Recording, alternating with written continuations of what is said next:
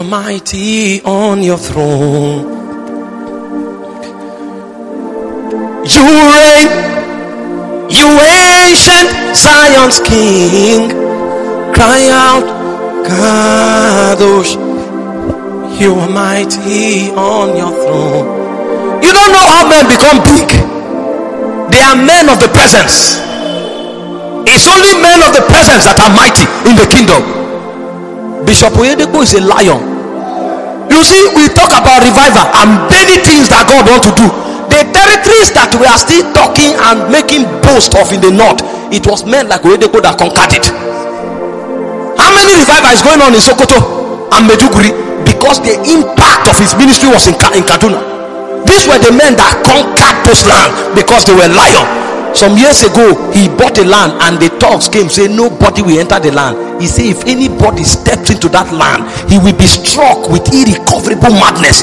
The next day by 10 a.m., 3 people were already mad. They ran away. They are lions.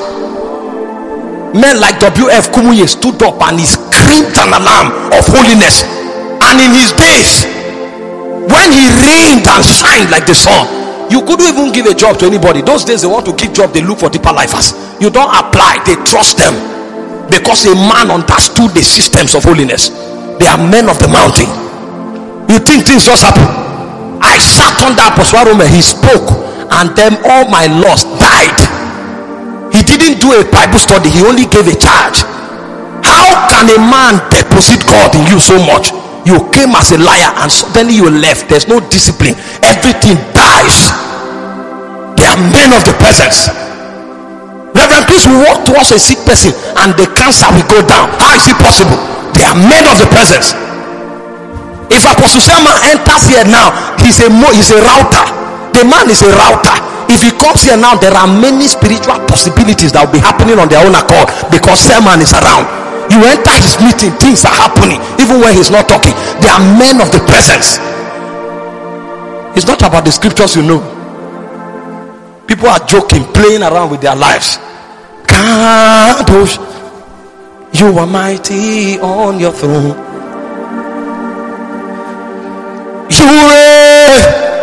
You ancient Zion's King. We cry out, Kadosh, you are mighty on your throne. I made up my mind that even if it's 5 minutes of my clip you will hear, you will not sin again. Fire will engulf you. I will die to everything that is flesh. In my days it will be heard that men feared the Lord.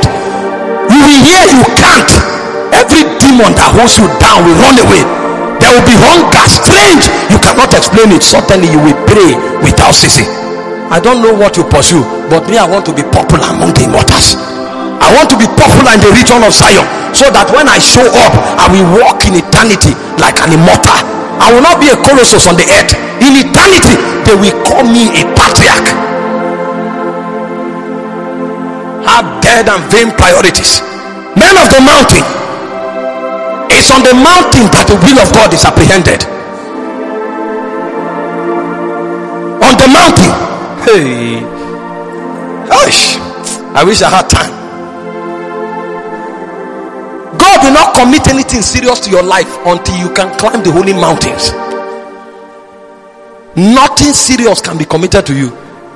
If you like, quote all the scriptures and talk big, motivate yourself. Motivational speaking cannot move you in this kingdom. In Luke chapter 9, verse 26 to 34. That was when the kingdom was handed over to Jesus. It was on the mountain. Say 6 days later, he carried Peter, James, and John, and they went there. As he prayed, the fashion of his countenance was altered. They appeared before him Moses and Elias, and they talked with him. What were they talking about? The death in Jerusalem. That was when the will of the Father was made known to him. That for you to fulfill the claims of divine justice, you must die. And where you will die is in Jerusalem. You will not die in Galilee. You will not die in Nazareth. It's in Jerusalem. And you will die the death of the cross.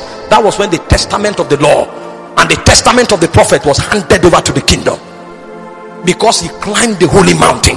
He stood there and he will not come down if it took 10 years. You run to prayer. 10 minutes. You think it's about time? It's to apprehend the mind of God. What will God have you do? You follow people and think they will give definition to your destiny. Who told you men make men? The mind of God. Why was Moses so strong? This guy had body to deliver Israel. He knew that Israel was supposed to be delivered. This is the time. But he didn't know how to go about it. He went killing the Egyptians. How many Egyptians will you kill in a lifetime?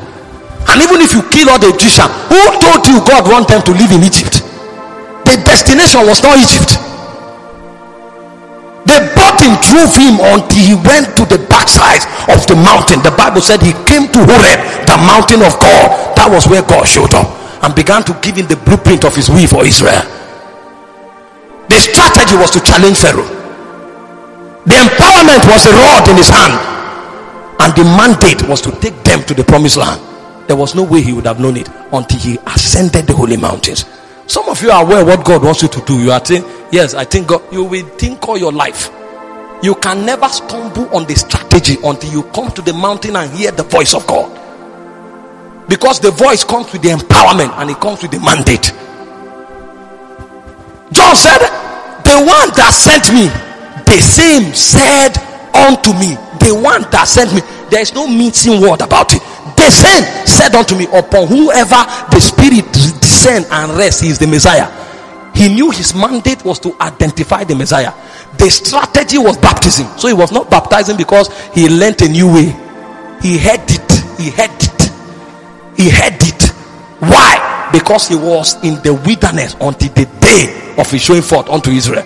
He was there until the day. So for him, prayer is not an act you carry out and come back. Prayer is the life you are sentenced to until God leads you. Funny thing we do call Christianity. The will of the Father. It's on the mountains that the encounters of your destiny are. Many are trusting God to reveal things to them. Things are not revealed on land. They are revealed in the spirit. You can't have any encounter in this life walking in the flesh.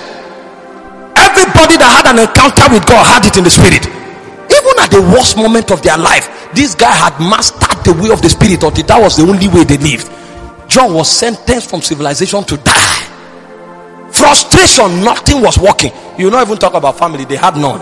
At this time, everything, they were dead to everything. But even in Patmos, he said, I was in the spirit on the Lord's day. That was when he was carried to heaven to show him all the dimensions of heaven. There were things shown to John that the angel told him, don't utter it. When the seven voices spoke, that one, by reason of privilege, he's the only man that know it in all eternity. The encounters of your life, they are on the mountains of God. You don't journey to the mountain for gate. Your life will be a puzzle, a stream of trial and error, and you will end up an average person. The greatest crisis of life is to know that you were born great but end up small. Every day you will weep. That's why most people retire and they die after 3 days. When they were young, they knew they were going to rule the nation, but they lived for 65 years, and upon retirement they ended up as custom officers. They ended up without impact. They knew the impact they were supposed to carry out, they didn't carry it out. So every day they sit outside, their life is full of regret. They see the things they should have done, they never did, because they did not choose the way of surrender. You are living on campus, you think life ends on campus, having fun and going for clubs and parties. You are a being of the flesh. The Bible said a man in honor that knoweth not is like the beast of the field that perishes. Precious people that their lives are supposed to be vessels to give expression to dimensions of God. Precious ladies that their wombs are supposed to be gates through which kingdom emissaries are raised. They go to waste their lives for temporary pleasure because we are not taught the way of the mountain. That's where the difference of humankind lies. The encounters of your destiny are on the mountain, and life is a product of encounters. The encounters you have are what will change you. But if you don't know the way of the mountain, you will never have encounters. You will live by the stories men tell you. A preacher comes to them because you gave a very sound charge, he calls you and say you are an apostle.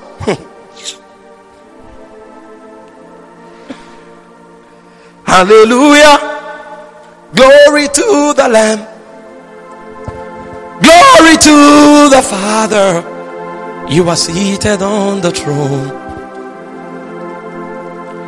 Hallelujah. Glory to the Lamb. Glory to the Father. You are seated on the throne. The empowerment for your destiny is on the mountain of God. Moses went to the mountain, and the rod he carried became the rod of God. Something came upon the rod. Some of you, what will make you is your mind, but your mind needs to be energized on the mountain. Some of you, what will make you is your tongue. Your tongue needs to be energized on the mountain. Some of you, what will make you is your skill. You need to be energized on the mountain. The mountain is where men are empowered for destiny. Even in the negative supernatural, they know. The guy who has the business next shop, it's not the pure water that makes him a millionaire. He knows the spirit that breathes upon it. It's only Christians that think life is a function of chance, so they are doing trial and error every day. You are a funny creature. The people of the world will defeat you in everything you do because you don't know your advantage. The guy knows his advantage is in Newi, and every December he must go to Newi with the requisite sacrifice. You are there talking. Say, God will show mercy. God love me. I'm the child of God. The mountains. The mountains. The cities that swallows people's destinies, they are conquered with the resources from the mountain. I did a teaching on technology of spirit civilization. I wish I had time to share some things with you. See, the city you live in have the ability to rob you of your destiny. Many people in the East today, they have the love of money. Not because they were born that way. The day the city was built, that intelligence was wired into the foundation. So even if you come to church, it will not help until you find the presence. The children of Israel were being carried to the land flowing with milk and honey. They saw the pillar of cloud every day and the pillar of fire. They were walking with a mobile miracle, but it didn't change their lives. They wanted to go to Egypt and eat garlic and cucumber. Because cities have the ability of brainwashing you and making you a slave forever. Even if you see miracles every day, it will not change anything. Do you know what it means? When 3 million people are walking and a cloud from heaven is moving ahead of them, and at night that cloud becomes fire for 40 years, it didn't change their minds because Egypt had educated them. It's a technology called the technology of spirit cities. It enslaves men, but the cure is what you receive from the mountain. There's a city in the spirit called Egypt. Egypt will keep you in the world forever. Egypt will never allow you go, because in Egypt there is Pharaoh. It is Pharaoh that makes your talent useless. It's Pharaoh that makes a king a servant, and you will slave with your talent. Nobody will know you are there. It's a system called Egypt. Egypt will keep you a perpetual sinner forever. You can't move. If you want to move, the gods of Egypt will fight you. You make resolutions every year. I want to serve the Lord. If Egypt is not dealt with, you can't. It's a system that keeps people in the world. But the cure to Egypt is the rod and the blood. The rod is the word of God, and the blood is the perfect atoning sacrifice of Jesus. That's what delivers men from Egypt. And all of these things are in the presence. The rod of Moses is in the ark, and the blood is what you pour on the ark. When you come to the presence, you have access to the rod and the blood. It begins to speak for you, so that the powers of Egypt can't fight you anymore. That's why in 1 John 1:9 it says, if we walk in the light as he is in the light, the blood of Jesus cleanses us from all sins. If you are in the presence, the blood of Jesus walks. He walks, and Pharaoh will let you go on his own. You don't know why most of you live in sin. You try. It's not trying. You don't try. When you come to spirit, you don't try. You either yield or you rebel. And your safety depends on the one you yield to. Because if he's superior in rank, then you are safe. If you yield to Satan, you will perpetually burn in hell, because God is superior in rank. But if you yield to God, Satan is in trouble. When you leave Egypt, you think you are going, then Jericho stands before you. Jericho is a city that does not allow anything come out or going. It blocks your way from destiny. You don't know why you are born again, but you can't get married.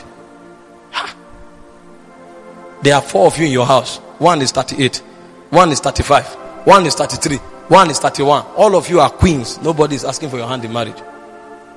Even the boys that you bought phone for, when they collected the phone, they ran away. You have a degree, you have done your masters, you have done PhD, no job. They were okay, it's okay, you just humble yourself and do a small job. You go, they say you are qualified. It's Jericho. If you deal with Jericho, even if you carry pure water, you'll be a millionaire. It's a city. And what deals with the city is the trumpet of the priest. The trumpet. The Holy Ghost tells you what to do. And when you blast it, the city sinks. The trumpet in our dispensation is the prophecy. And the Bible said the testimony of Jesus is the spirit of prophecy. The Holy Ghost puts that word in your mouth and you utter it. I tell you things I have experience of. My sisters, 3 of them, 34 years, 32 years, 2 of them, not married. Until God told me, you are a priest. And he said, go and blow your trumpet. I went to them, I say, you are hereby dismissed from this house. Get married. In 6 months, 3 of them got married. They are living with their children now. It's a city. But if you don't know how to stand on the mountain, you will be buried in that city.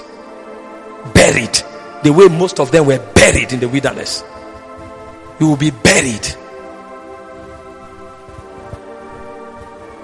And then even when you enter into the promised land, Babylon can come and carry you like this and take you out. There are cities. Babylon does not prevent you from entering the promised land. He allows you enter first. When you settle down and say, now I'm blessed, then he will come and carry you back to slavery and bondage. What deals with Babylon is consecration, prayer and fasting. Because to deal with Babylon, Babylon is governed by principalities. To deal with Babylon, you need to interact with angels. Because only princes can fight princes. That's when archangels are mobilized on your account. But for that thing to happen in the spirit, you must be on the altar perpetually. Daniel and his friends, they say they will not be defied by the king's meat. It's not enough that you are excellent too. The Bible said they were 10 times better than their peers, but they were still in what? Babylon. You can graduate with first class, but there's no prosperity. You are in Babylon. But by consecration and yieldedness to God in prayer and fasting, then the spirit realm, the powers of the spirit realm begins to move in your favor. That's when the force of Babylon breaks. They can even make you a king in Babylon. First class. Then you become first class. You become the president of all the unemployed. And the government is giving you people stipend, 10,000. Because you are first class and you are intelligent, you'll be the one speaking on their behalf. Babylon. The cure to the affliction of humankind is the presence of Jesus. Some think it's prayer, it's not prayer. Some think it's fasting, it's not fasting. It's the presence of Jesus. So if prayer doesn't take you to the presence, it's a waste. Fasting doesn't take you to the presence, it's a waste. When you know this, your pride about spirituality will die. You will learn to yield to the Holy Spirit. That's why every morning we come and ask for help. Have you not noticed that most prayer warriors are gallant failures? You take pride in the things you do. No. Latch onto the Holy Ghost and let not go of the Holy Spirit until he does something to your life. That's when your secret sins can fall. The crisis of your life can fall. And if you don't know the way of the presence, many lives and destinies that are tied to you will be maligned. Because in this world we have space, we have place. The place God has given you, anybody who is within the perimeter of that place, his destiny is tied to you. That was why when Balaam fell, he became the way of Balaam. Many prophets now fall to the same iniquity of lust over money or lust over women. Is the way of Balaam. He said to Peter, he said, Simon, Simon, Satan desires to have you, to sift you like wheat. He said, but I have prayed for you that your faith faileth not. When thou art recovered, strengthen thy brethren. Why? Because when Peter becomes weak, the brethren becomes weak. They are within the ambience and perimeter of his place. Some of you are the deliverer of your family. But the more you continue in your iniquities and disalignment with the Holy Spirit, the more your family will remain in bondage. You are running and inviting prophets from far and wide. God is waiting for you to rise. I told them in the Benediction, I said, deliverance is not a function of the intervention of God. It's a function of the rise of priests. Because God has paid the price. Kadosh, Kadosh, you are mighty on your throne. You reign, you ancient Zion's King. Kadosh, Kadosh, you are mighty on your throne. See, my time is up, but you can rise now and pray. Ask the Lord to help you. You ancient Zion's King, cry out, Kadosh, you are mighty on your throne. Break forth, thou fountains of the deep, cry out, Kadosh, you are mighty on your throne.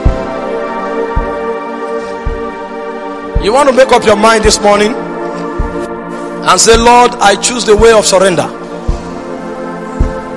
Come forward, let me pray with you quickly. I'm not going to minister in the spirit because the next minister is here. There's no point causing a disarray. You just want to make up your mind. You've been a Christian, but you say, I want to surrender completely to your will, to your government. Just place your hand on your chest. You don't need to come forward. Let's not disalign or distort the place. And make that commitment to Jesus. Make that commitment now. Make that commitment. You are mighty on your throne.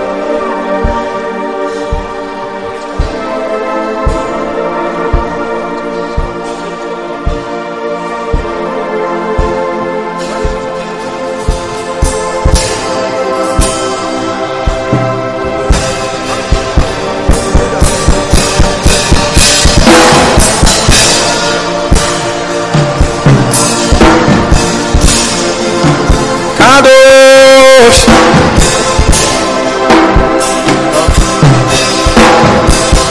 you reign, you reign, you reign. You reign, Zion's King. Kadosh, you are mighty on your throne. Hallelujah.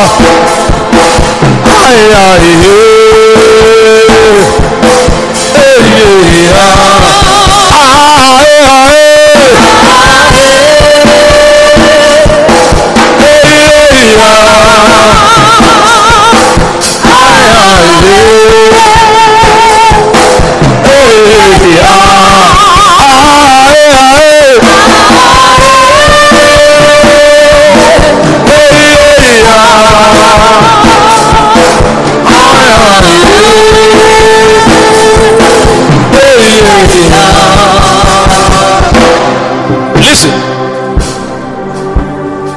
you want to make this commitment this morning and you are genuine about it. Just lift your hands and ask the Lord to touch you.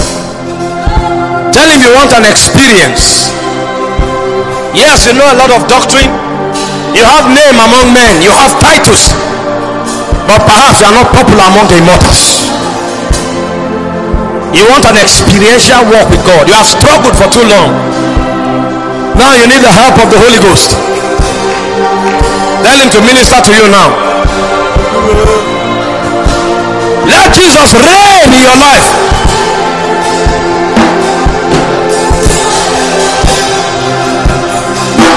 God, you reign. Yes, you reign. Jesus, you reign. Yes, you reign. God, you reign. Yes, you reign. Jesus, you reign. Yes, you reign.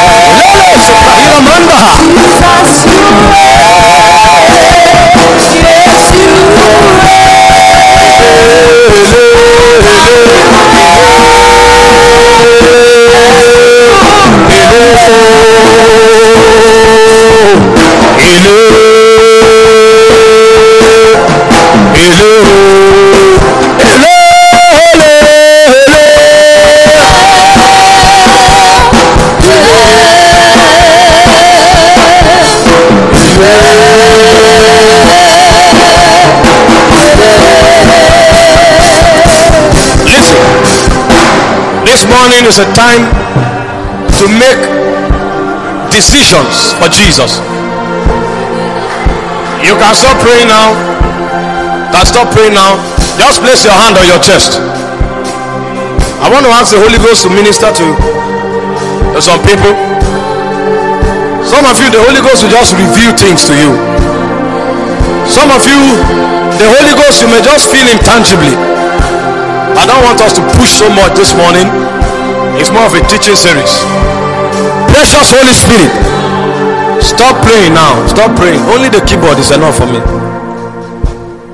Just play the keyboard very low. Just focus on the Holy Spirit. Sometimes we bring too much religion into these things. Holy Spirit, look upon our hearts, and as many as are making this decision for you this morning, stretch your hands and touch them. Anoint them, quicken them, inspire them, strengthen them. Right now, Holy Spirit, just breathe upon us like a gentle wind to help us to stand. Faithful Father, just focus on the Holy Ghost.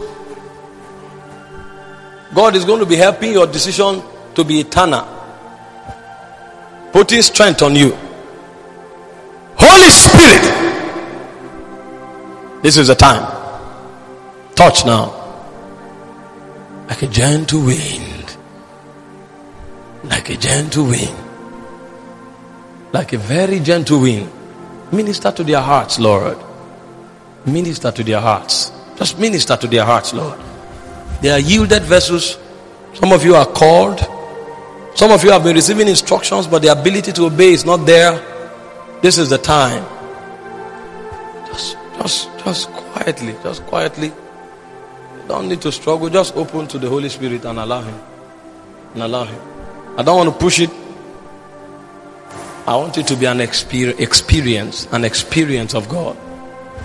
An experience of God. Some of you, He'll be prompting you to make decisions. It's a heart business this morning. Decisions you've not made before. Decisions you've been struggling with. Just calm where you are. They make those decisions to God now. Decisions. To be a vessel in His hands perpetually. That's right.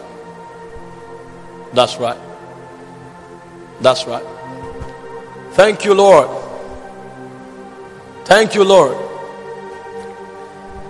Now the Lord is going to be empowering, bringing empowerment to some of you. Some of you, your heart will become heavy. Some of you